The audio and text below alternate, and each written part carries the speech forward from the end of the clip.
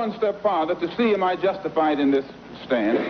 And I say, I'm speaking as a black man from America, which is a racist society. No matter how much you hear it talk about democracy, it's as racist as South Africa, or as racist as Portugal, or as racist as any other racialist society on this earth. The only difference between it and South Africa preaches separation and practices separation. America preaches integration and practices segregation.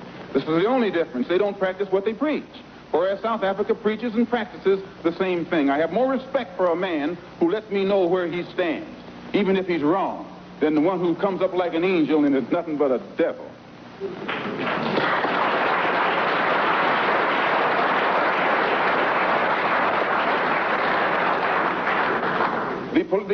The system of government that America has consists of committees.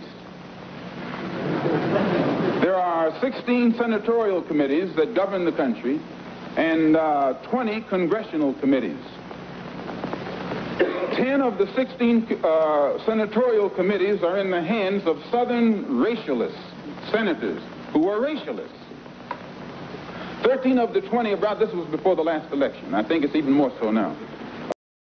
10 of the 16 committees, senatorial committees, are in the hands of senators who are Southern racialists. 13 of the 20 congressional committees were in the hands of Southern congressmen who are racialists, which means out of the 36 committees that govern the foreign and domestic direction of that government, 23 are in the hands of Southern racialists, men who in no way believe in the equality of man, and men who do anything within their power to see that the black man never gets to the same seat or to the same level that they are on. The reason that these men from that area have that type of power is because America has a seniority system. And these who have that seniority have been there longer than anyone else because the black people in the areas where they live can't vote. And it is only because the black man is deprived of his vote that puts these men in positions of power that gives them such influence in the government beyond their actual intellectual or political ability, or even beyond the number of people from the areas that they represent. So we can see in that country that no matter what the federal government professes to be doing, the power of the federal government lies in these committees, and any time a black man or any kind of legislation is proposed to benefit the black man or give the black man his just due, we find that it's locked up in these committees right here. And when they let something through the committee, usually it is so chopped up and fixed up that by the time it becomes law, it's a law that can't be enforced. Well, another example is the Supreme Court desegregation decision that was handed down in 1954. This is a law. And this law, they have not been able to implement this law in New York City or in Boston or in Cleveland or Chicago or the northern cities. And my contention is that any time you have a country, supposedly a democracy, supposedly the land of the free and the home of the brave, and it can't enforce laws, even in the northernmost cosmopolitan and progressive part of it, that will benefit a black man, if those laws can't be enforced or that law can't be enforced, how much heart do you think we will get when they pass some civil rights legislation which only involves more laws? If they can't enforce this law, they'll never enforce those laws. So my contention is that we are faced with a racialistic society, a society in which they are deceitful, deceptive, and the only way we can bring about a change is to talk the kind of language, speak the language that they understand. The racialist never understands a peaceful language. The racialist never understands the nonviolent language. The racialist, he's spoken his language to us for 400 years. We have been the victim of his brutality. We are the ones who face his dogs that tear the flesh from our limbs, only because we want to enforce the Supreme Court decision. We are the ones who have our skulls crushed, not by the Ku Klux Klan, but by policemen, only because we want to enforce what they call the Supreme Court decision.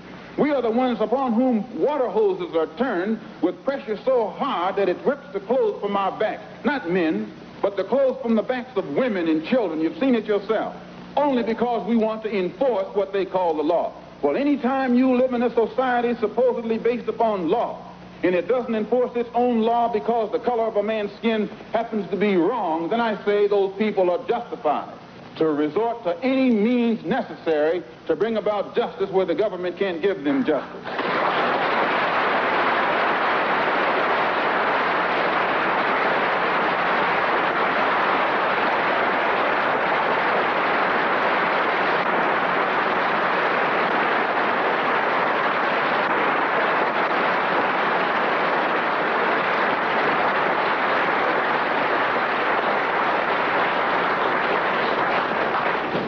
don't believe in any form of unjustified extremism. But I believe that when a man is exercising extremism, a human being is exercising extremism in defense of liberty for human beings, it's no vice. And when one is moderate in the pursuit of justice for human beings, I say he's a sinner. And I might add in my conclusion, in fact, America is one of the best examples when you read its history about extremism. Old Patrick Henry said, liberty or death. That's extreme. Very extreme.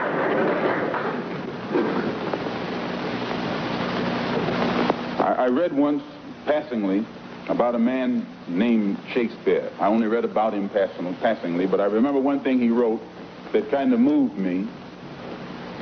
He put it in the mouth of Hamlet, I think it was, who said, to be or not to be.